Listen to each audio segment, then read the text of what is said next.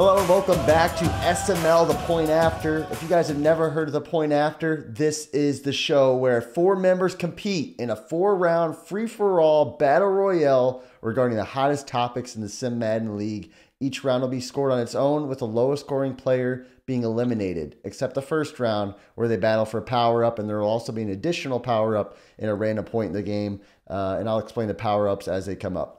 So let's go ahead. Let's get to the first topic here, the drop, if you will. Who out of the NFC is most likely to make the Super Bowl if Faz and QP don't? And Tiny, we'll start with you. All right, so I'll preface this with saying I don't think anybody else will, but I would say QB probably has the best chance.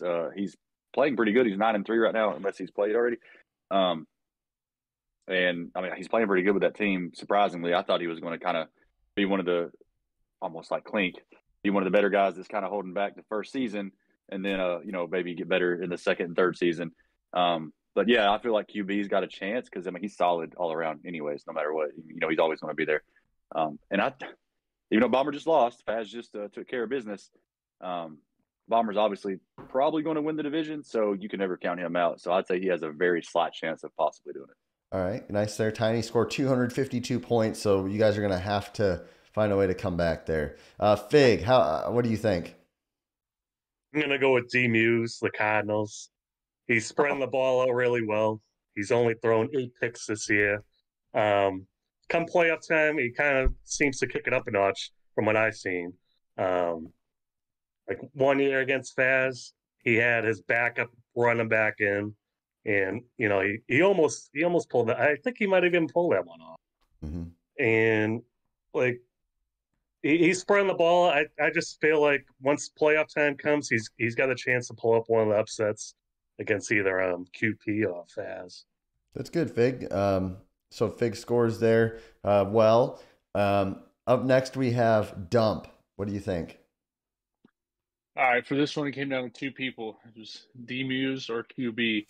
And I'm going to take D-Muse because he won the head-to-head matchup, and I think his roster is a little bit more equipped to go deep in the playoffs right now. QB with the Saints playing really good, been on a tear since he lost to D-Muse, but you look at the roster-wise and who he's got, I think he could take it to the next level. I think he could win. I think Kyler is a better quarterback than what the Saints have, so that's the X factor there, going with D-Muse and the Cards. All right. There you go. Faz, what do you think? Yeah, I think D-Muse is the smart answer. He's a guy that, like Fig said, he plays up in playoffs. Regular season, he's kind of coast through a little bit, but playoff games, he plays them tight. He has that style where he can hang around, and then one thing goes his way, he has momentum, and all of a sudden you're behind the 8 ball. He has the superstar quarterback. He's got weapons. I think he's the best option. My dark horse option, and I will preface this by saying this will not happen this season, probably not next season either. But if I have one guy in the NFC, if I had to bet who can make a surprise run here, I'm going with Gutta. Out of left field, Gutta. I'm telling you. So obviously, it starts with he knows Q and me better than almost anybody else here. He can play us tight. We've seen him play Q tight in the playoffs. He's almost won pre-blip when he was playing. He will not be trading 2 firsts for Malik Willis this time around, so he's going to be building the Vikings team better. If he does do it, I'm going to kill him. But he shouldn't be doing that. He'll have Cook. He'll have Jefferson. You have Danielle Hunter. He can build that team up, get a quarterback. I think Gutta's the dark horse guy that can make a run in the NFC. Good. No, that's good. So the scoring of the first round is as follows. Faz, 555. Tiny, 252. Fig, 8. And Dump. and Dump 867. So Dump gets What is this? So I'm not supposed to remember these numbers. I got a 3-plate vest. So Dump got Yeah. So here's the power-ups. Here's your options. You only get to choose one power-up, Dump, and here they are. Here's your options. You have a self-revive. So if you have the lowest score at the end of the round, you can continue playing. You can precision airstrike, which drops bomb on a member and their score reduces by half. A revive pistol donate some of your points to revive a member or give them extra points. A gas mask. You put this on and we won't hear one member breathe or talk for a whole round. So that just means they score nothing. And a deployable decoy, which means other opponents' power-ups, if they attack you, they won't work. So if they want to use like a precision airstrike, it won't work. So what power-up are you going to use? I'm going to use... And you can read them in our chat I sent as well if you're looking through them. Yeah, that's what I'm looking at. I'm going to use the deployable decoy. Wow, playing defensive. Dump is playing strategic. All right, so everybody scores. Now is that for the rest of the game? He can only use it one time, one round. So that's for the next round coming up. Well, any round he wants, but he gets to pick the round. It just we don't know when it'll be. Now, I got you. Now there's going to be a random point where there's one more power up given, and we'll see when that is. Oh, what do you know? Random power up time on this drop here. So we hit the drop. Now the first circle's closing. If you could have one SML superpower, example, Dan's study time or Dan's ability to study tape, what would you take from a player? And Tiny, we'll start with you again. I have two, but I'm going to go ahead and just I'm going to go with this one first. Prime's clutch gene.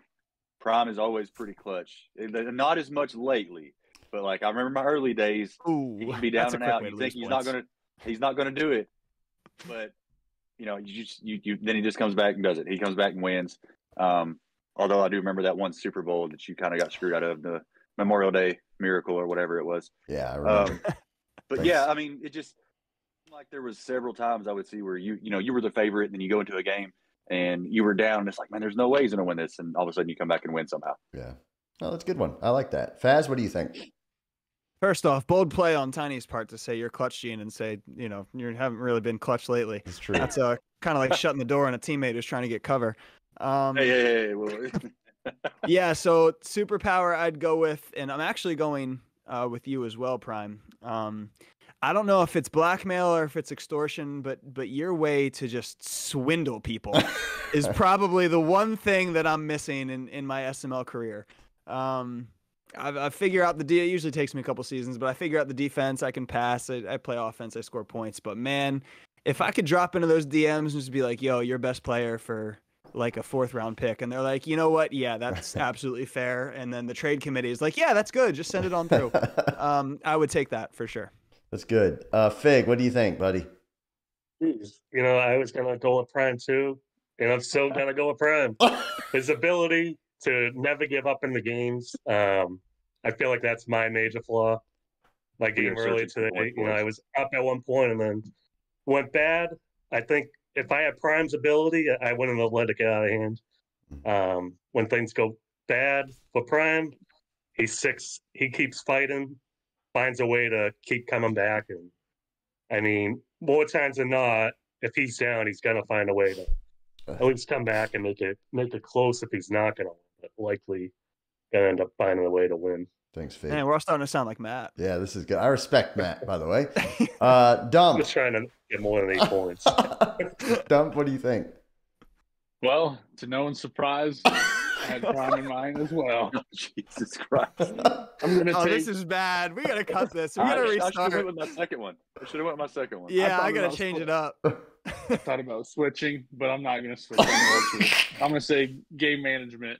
Prime's always been really good about playing smart, managing the game, knowing when to, just milk the clock a little, when to be aggressive. I would say that's a downfall of mine because I'm always aggressive, and if there's 3 minutes left in the game when I'm up 7, I'm like, fuck it, I'm going to score a touchdown. And then I throw a pick, and then I end up losing. So taking that game management, I think that could help me a lot in my SML game, something I've been working on. So that's what I'm taking from Prime, like we all did. That's good. Good scoring there. So that was bad. That was bad. I got Faz at 8,999. Wow. Dump that went well. At 9,000. Fig at 9,001.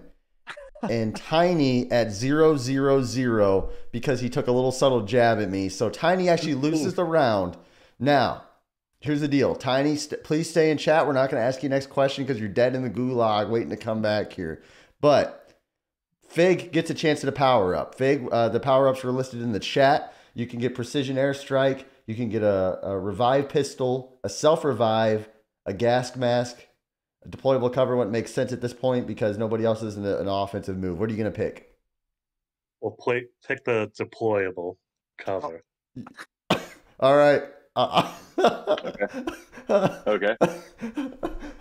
Okay. I'll give it to you. Oh, God. All right. So, moving on. I never played calls now. The second Is that a terrible one? Well, no, it's good. It's perfect. The second circle is closing. If SML was played with 2 owners per team, what unstoppable duo would you make? Who would it be, and what roles would they have? Like, I'm thinking one guy is kind of like your defensive captain, one guy's your offensive captain, stuff like that. Dump, we'll go with you. All right, mine. So I would take 2 guys from the Thanos Club, probably not the 2 that you're thinking. I would take Faz and I would take Clinky. All right. So Faz would run my offense. One of the best offensive guys in the game. Great play caller. Always gets it done. One of the top offenses every year. And then Clinky would run the defense. He's always had a great user, played very solid defense. Going against him with the Bucks was a nightmare. And even the cycle before, when he had the Lions, always, like, I'm an offensive player. Always dreaded going against him. It's just hard to score. You get in red zone. He's tough down there too. You got to be on your toes and make smart decisions because you got a great user. And then I think just combine, they know each other in real life, so they have chemistry and Thanos Club chemistry. I think that'd be a deadly duo for the SML. That's good. That's good. Tiny, I know we're not going to count your score here because you died, but what duo would you do? So mine here would be Matt and Prime.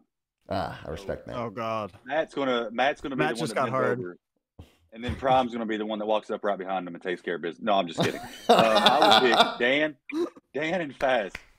Faz, of course, is gonna be the offensive mind doing the crazy plays that nobody sees. That he has a guy randomly wide open out of nowhere that nobody knows why he's wide open. And then Dan, of course, is gonna be the voice of reason and the defensive guy that kind of says, "Hey, Faz, slow down a little bit, chill. We're up by 32. You don't need to be throwing 75-yard bombs. What's going on?"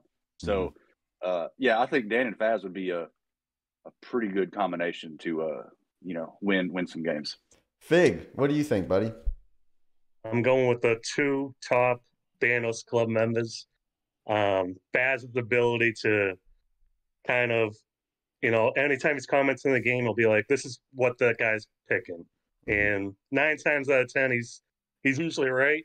When I was in this division before, I had to completely change my game plan anytime I faced him because he'd always call my plays. I'm like, "Geez, I got to do something else." And QP's his explosive ability, his ability to score 63 points in a game. I don't think anyone this cycle has scored that much. Vince came close against me, but not quite. So QP's explosiveness, he just kind of gets some crazy scoring quick sometimes. Yeah. Faz, what do you think? Yeah, I'm gonna give myself the tout on offense as well.